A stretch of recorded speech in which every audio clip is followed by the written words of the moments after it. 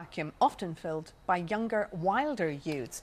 The report due out tomorrow calls for more support for families and communities to prevent youths from joining gangs in the first place. Patrick Regan is the founder of XLP, a youth charity which carries out gang intervention work.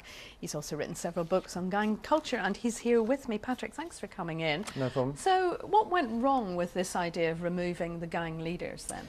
Well, I think, enforcement is really, really important, but I think it's naive to think tactical enforcement alone will be able to solve the complex nature of gang culture. So what often happens is you take out the top guys, then the younger guys come through, often more violent, vying for position, and also in this sort of strategy, you've got a lot of girls involved in gangs these days. Where do they go? And they're vulnerable, and sometimes they've got kids as well. So I think for us that are working on the ground, we're saying very, very clearly that we need enforcement. We know we do, but you've got to have it alongside intervention that tackles the root causes. Otherwise, you'll just be chucking these kids in jail and they'll be coming out again. I was in a young offenders institution a couple of weeks ago, and they said they've got 35 gangs within this jail.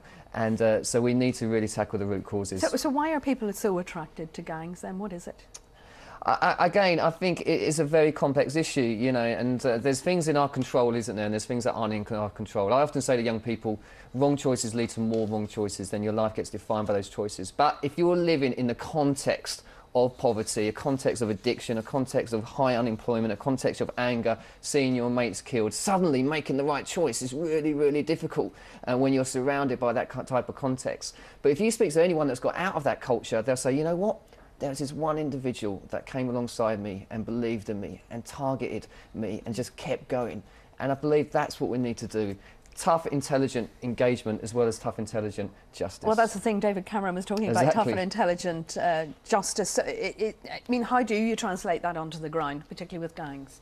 Well, one of the things that we've been doing is we've been mentoring kids on the verge of exclusion. If you read all the reports that kids get excluded from school, they've got a far more greater chance of being involved in gangs, and we had a girl recently, we called her Grace, and she had no mum and dad, living in an auntie, living on the tough estate, and she had boundary issues of older guys.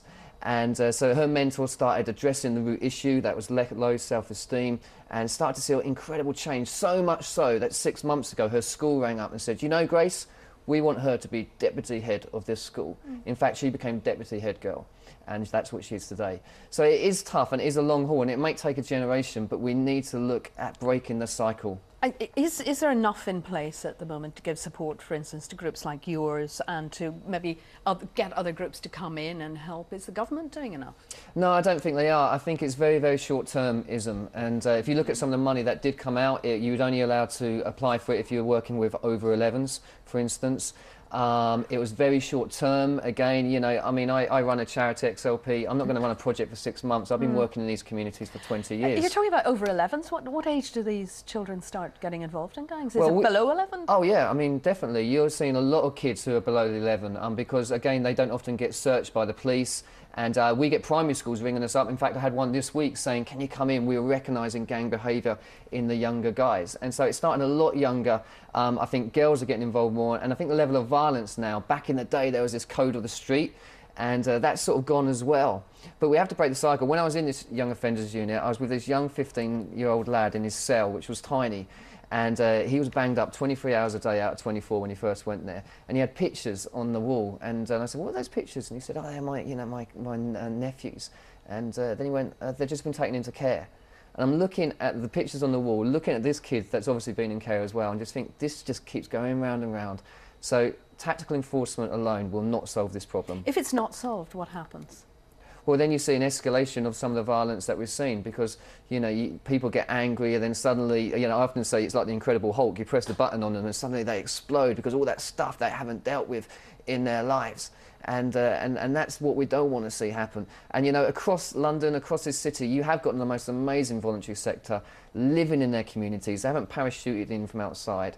And if they live in their communities, surely they understand their communities better than anyone else. So I always say invest in what's working, please, and not just go for the stick approach. Just briefly, do you find sometimes that because there are groups like yours doing this work that people think, oh, well, it's happening, somebody's doing something about it, I don't have to bother? Yeah, we all need to take responsibility, don't we? It was interesting, I was doing another interview about the riots, and one of the people was saying is what we really lack in this country is character, and that the rioters showed no character. And I said, you know, I agree with that, but doesn't that go for our bankers and our business and our leaders as well? And if we're talking about character, about generosity, compassion, kindness, then that's something that we all need to be involved in, as well as the young people that we often demonise. Okay, Patrick, Regan, thank you. Thank you.